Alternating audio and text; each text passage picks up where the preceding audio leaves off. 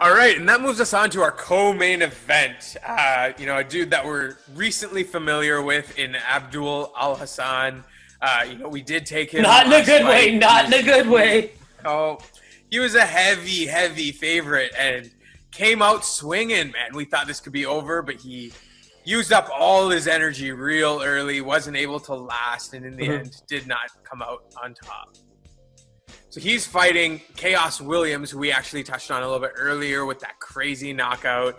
This guy, again, another dude who comes in sizzling. I think he's won 7 in a row as well. He's definitely looking to make a name for himself in this co-main event. Yeah, so it's one of those things, like, let's just touch on why we have that bitter taste in our mouth with Alhassan. And I mean, as a MMA lover, it's just the prototypical aspect of trying to tire yourself out. It was beautiful to see him try to get the finish, but at the same time, like, be smart.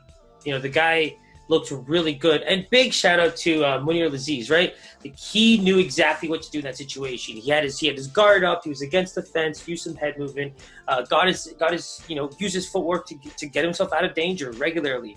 And as long as he got himself out of that first round, the rest was his.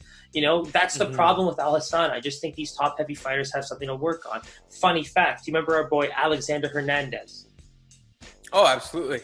Yeah, so they actually trained together, and I believe that was something that Alex Hernandez had to work on, which is what I mentioned when we talked as about well. Him. Yeah, absolutely, and we saw the fruits of that labor recently.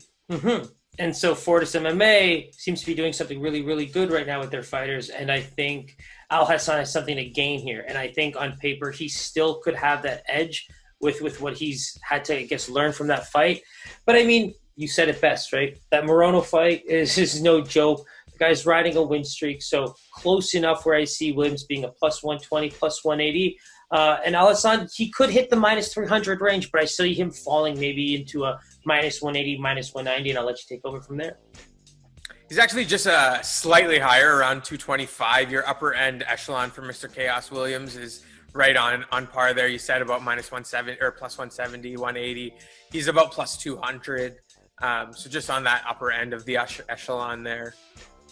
And what are your thoughts when you kind of think about what we've seen from Alhassan and Williams being a guy who might be able to take a bit of a beating in the beginning and use his wrestling and grind this out?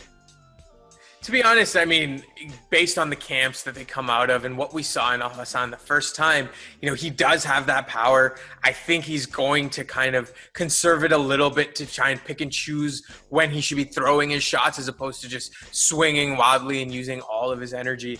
I do see him kind of being a little more tactical this time, conserve that energy, know you're going up against another beast of a fighter, who has that endurance in him. And I'm hoping that he's able to kind of adjust his game a little bit to make it to that third round.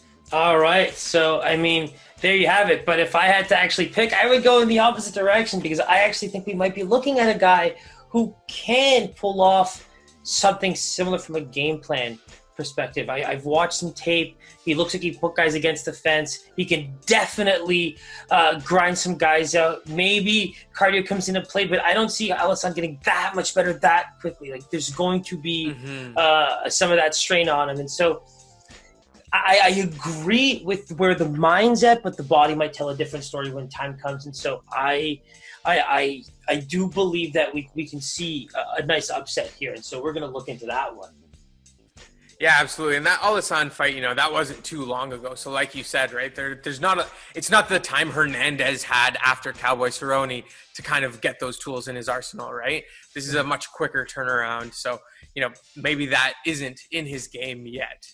So stay tuned for that one. But, there might be some value on the dog there. Subscribe, hit that bell button below. Please do. We really that. Appreciate it. Love that. Our Instagram is there. Our pics will all be up on there. Twitter's up there. Our pics will be on there as well. And yeah, always a pleasure, Siraj. My guy, take it easy. Peace.